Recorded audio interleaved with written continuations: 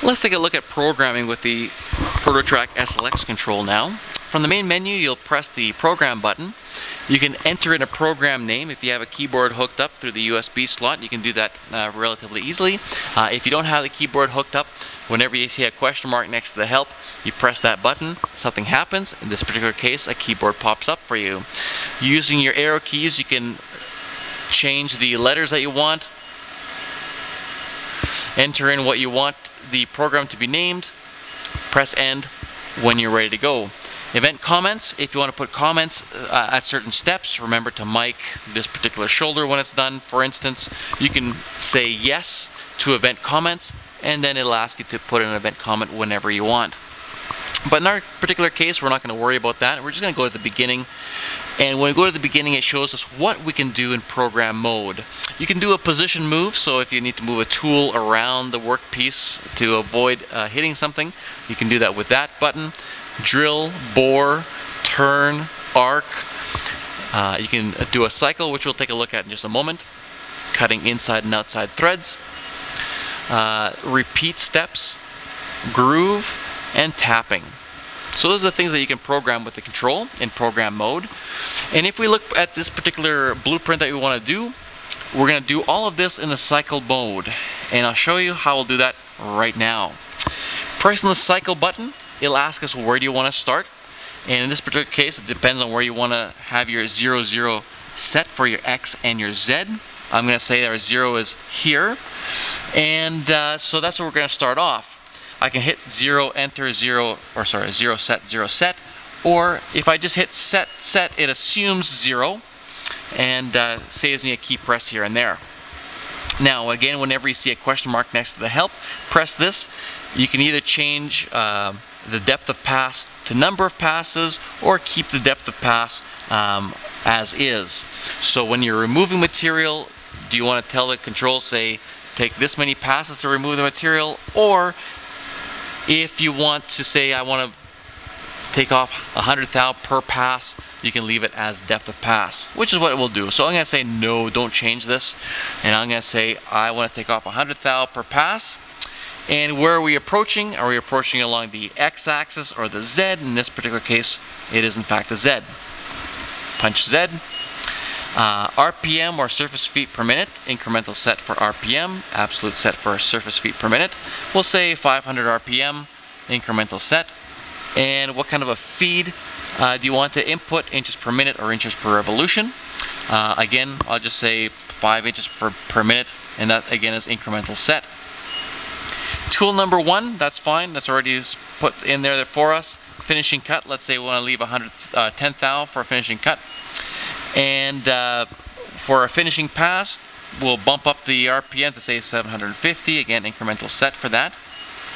And our inches per minute will slow down, get a nicer finish, say 3.5 incremental sets, so 3.5 inches per minute. I can use a different finishing tool if I want to. Instead of the tool number 1, I can say finishing tool will be tool number 2, 3, 5, 10, 15, 50, whatever the case is. But I'll just say we're going to stick with tool number 1. Now from here, it's going to say, what do we want to do? Do we want to do a turn, or do we want to do an arc? And as you can see from this drawing, all we have are turns. So we're going to turn this particular part of it first. We press turn. It's going to say, where does X and Z end off? X, we're talking about diameters here. So X is going to end off at 1/2 inch.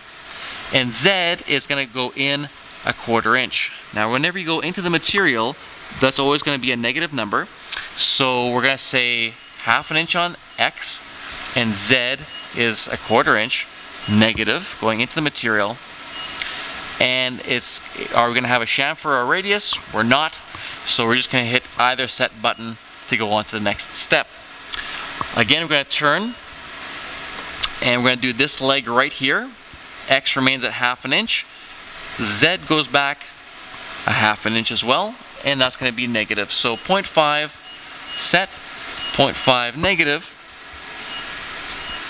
No chamfer, no radius. On to the next step. Next step is this one here, and at the end of this step we're going to have a chamfer, which is 0.036.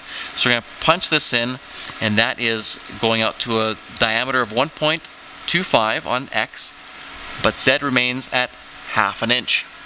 So 1.25 and ½ an inch negative on the Z, and we said that the chamfer that it had was 0.036, so we punch in 0.036, and here it says absolute set for chamfer, incremental set for connecting radius. It says Conrad. Conrad simply stands for connecting radius. Conrad, connecting radius.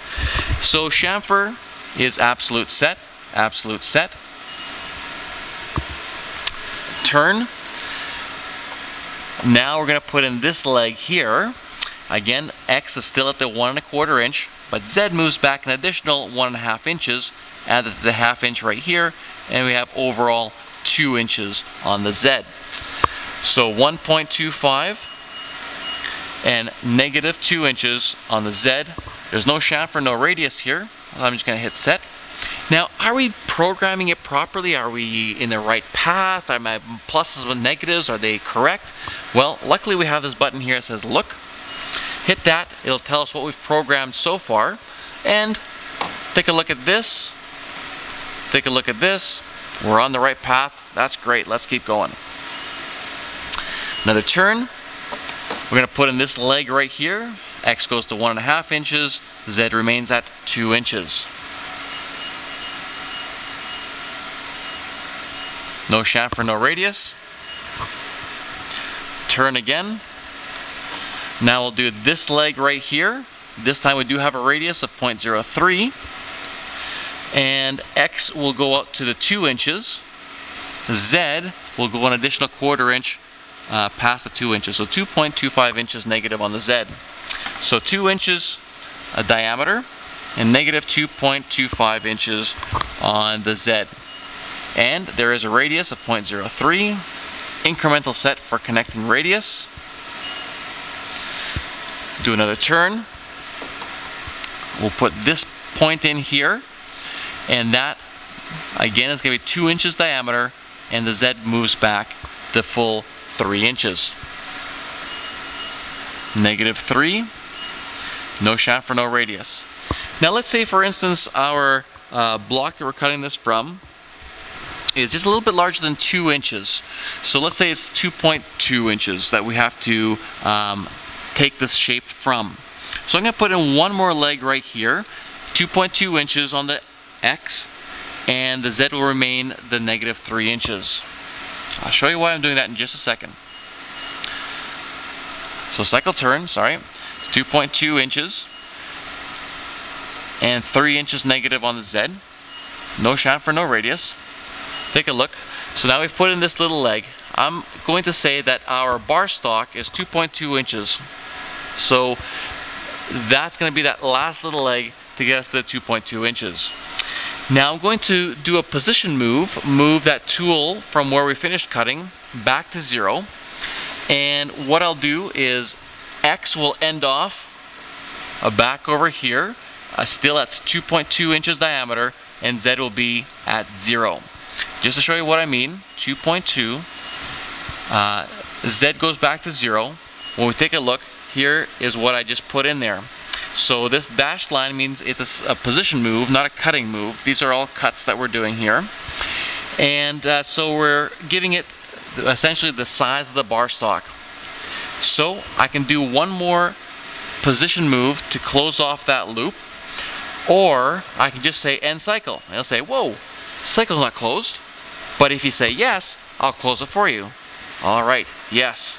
What does that mean? It just means it's put in this dashed line, saving us a couple of keystrokes along the way. So now what you see here is the size of the bar stock and the shape that we want to cut. Once the computer knows that, it knows exactly what it needs to do. If we need to change anything, this turns purple, showing us which steps we're looking at. So if we need to change, for instance, this step, I just press a look button at this point, takes us back to that step number 6. We can make any changes that we want. But aside from that, that's exactly the shape that we want.